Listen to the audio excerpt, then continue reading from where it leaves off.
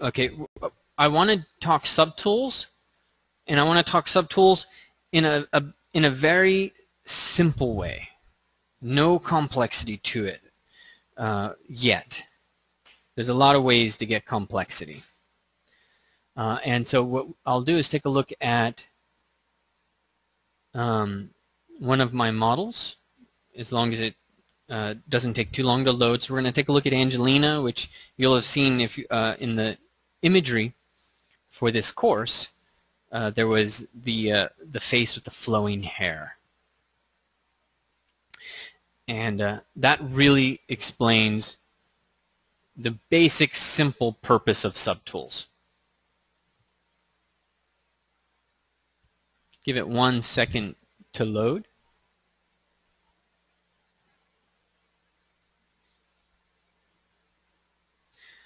This is one of the problems with undo history, is it always takes time.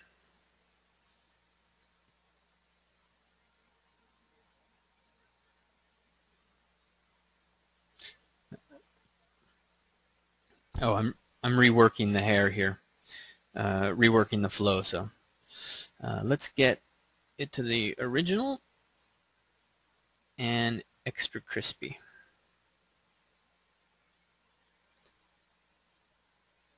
Select up, move up. I always forget which one. All right, so in essence, we have a very simple subtool division. Okay, we have the body, we have the dress, I have eyelashes. I don't know if you can see those guys, but she's got eyelashes that are separate geometry. Her hair is one subtool, and then she has this little piece of hair that I just couldn't get the right way, so I had to cut and paste. And so that's a separate subtool. This is what subtools should be used for, separate parts like this. And the reason why, and the only reason why, is polygon count. Okay, and that's going to get us, it's going to start us off with the primary reason. Why do subtools exist? Do they exist so that I have this really simple way to organize wherever her dress is? Or I really just want eyelashes to be called eyelash so I can select them in a Maya outliner. Is that why? No, absolutely not. Because what Pixologic would prefer is that you use groups to select things. For example, I'm not sure if this is still the case. Let me check. I'm going to go into solo mode. Solo mode means that the selected subtool will be the only visible subtool. I'm going to turn on polyframe and look. Those eyeballs are separate. Not only are they separate, they're all messed up. But they're separate. And I work with them via polygroups. Technically speaking, this dress could be there as well. But the only reason to have separate subtools is your polygon count. So subtools equal a multiplier. If you're ever explaining this to somebody, this is a really fancy, this is a really easy way to sound like you know exactly what you're talking about. Okay. Subtools are a multiplier for your polygon count. If my computer can handle, let's say, 5 million polys, if it can handle 5 million polygons, well, you know, that's good. That's going to get me somewhere. But if she was a full figure, you know, she's going to be maybe 20 million polygons. So how do we get 20 million polygons? This is a real-life problem. I'll tell you the history here in a second, because Subtools was one of the things that that I was around for, and it's got a great story because Chris Costa was the one wanting us to do something. He had a problem that we were trying to solve, and Subtools came out of that. But let's talk about this first. So 5 million polygons is all my system can handle. That means using subtools and the way they work, this one subtool can be 5 million. The next can be 5 million, 5 million, 5 million, 5 million, 5 million. All of them can be 5 million if that's my polygon count limit. This does start to decay. You can't have 100 subtools that are all 5 million. There is an overhead that each one of these guys adds to the equation. So it does cost a little bit to have the subtools in existence. You could easily have 4 subtools that have 5 million polygons. You could comfortably have 6. You'd run into problems at 10. But who knows what's the most important thing for your hardware to have in terms of ZBrush? People ask this all the time. What kind of computer do I need to have for ZBrush? All right, some people are saying RAM, and that's really important. But what else? There's actually a very significant battle, going on in the industry, you could say. Everybody else went one direction, and ZBrush went the other direction. Not 64-bit or 32-bit, although that was part of it. It's your processor. It's your processor. You can see it if you go into Preference.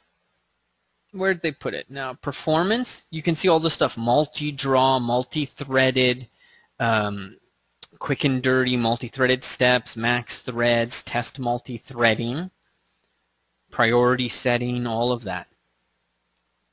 It's your processor. And not just your processor, how many cores does your processor have? And there was a scary moment when NVIDIA was starting to beat Intel. If the graphics card beats your processor, technically speaking, ZBrush lost. Because ZBrush bet on the processor. That's my understanding of it. It bet on your processor and your RAM. Your graphics card is irrelevant. And why would they not care about your graphics card? And this is really important, this question, why do they not care about your graphics card? That's really important for us to understand what Pixologic's thinking, what their direction is. Anybody know why they would not care about the video card? Why wouldn't they make that a priority for them? When Maya, Max, XSI, Marmoset, all these guys use the graphics card.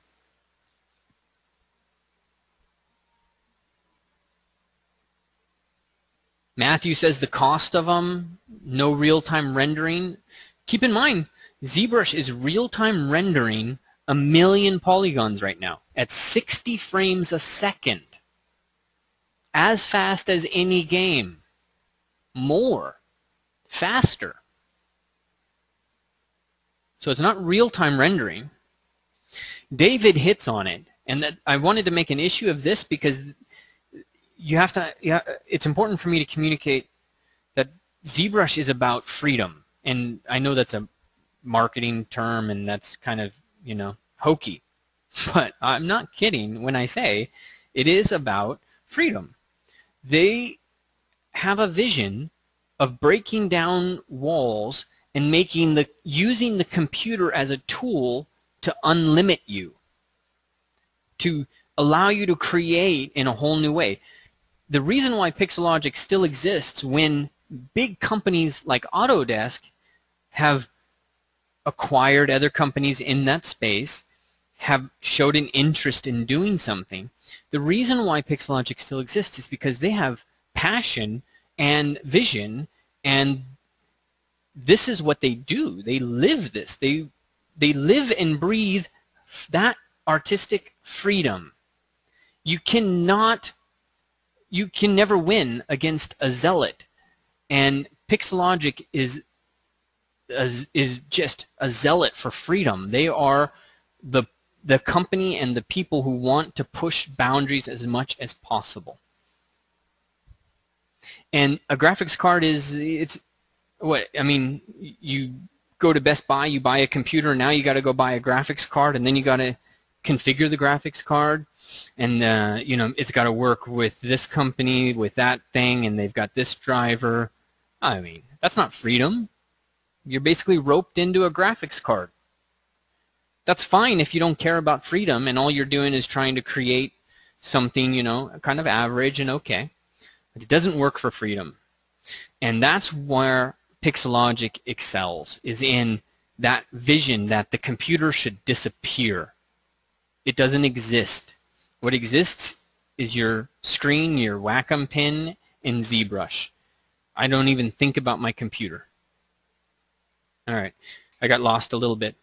But that freedom is really what is informing ZBrush. And it's key to getting an understanding of Subtools. If we segue our way back and out of out of our zealot spreading the good word nature. Subtools allow your computer to do more with the same amount that it has. That's the key. You do more with the same thing that you've got, and that's the coding that they did. You know, you have to also know that ZBrush it controls so much. I mean, as far as I can remember, it has its own memory management routines. It dominates things. It dominates your computer and takes as much control so that it can relieve you from thinking about stuff as possible. And in terms of Subtools, being able to do more with the same computer you have, that was kind of a coup for them.